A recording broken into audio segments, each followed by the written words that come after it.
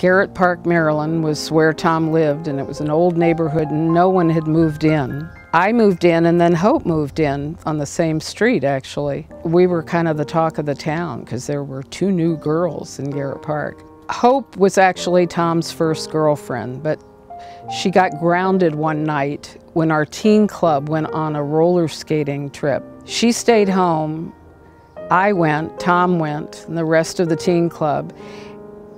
And although we had been friends for so long, I knew that there was something there, and this is the person that I wanted to be with the rest of my life.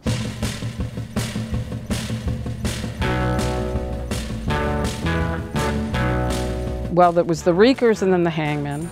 The girls would scream and yell, and they had a big fan club. Back then, in the Washington Post, every weekend they would show a list of the songs that were on Billboard magazine or something, and What a Girl Can't Do was right up there with the Beatles.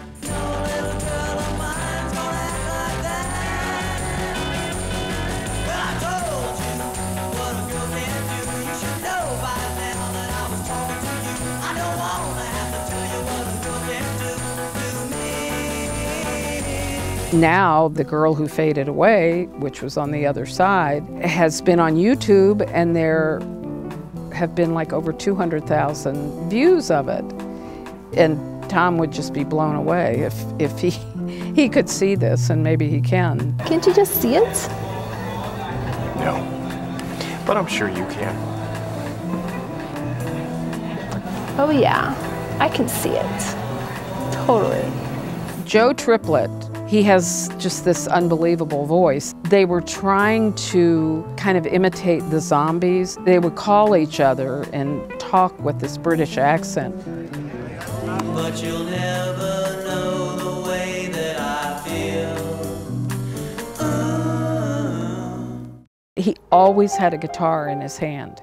He couldn't seem to help himself. It was an extension of his body. It was amazing.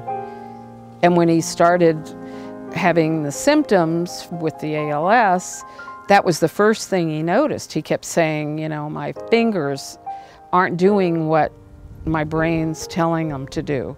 Once that started happening, it was just miserable for him that he couldn't play the guitar.